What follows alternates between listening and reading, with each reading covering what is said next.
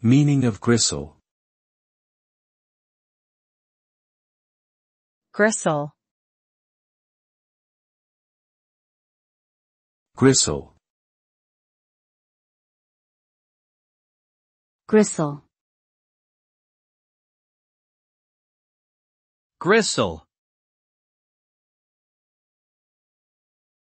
Gristle refers to the tough and cartilaginous tissue that is typically found in meat, especially in connective tissues such as tendons and ligaments.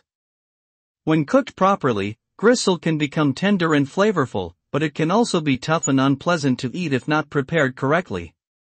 Some people enjoy the texture and taste of gristle, while others prefer to avoid it.